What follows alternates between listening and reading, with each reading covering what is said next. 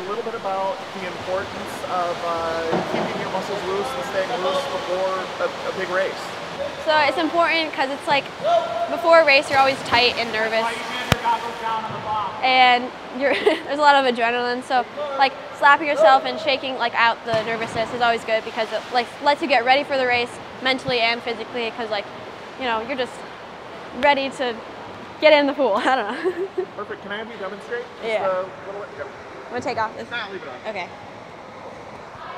I'll just face the pool or just like. Sure. Okay.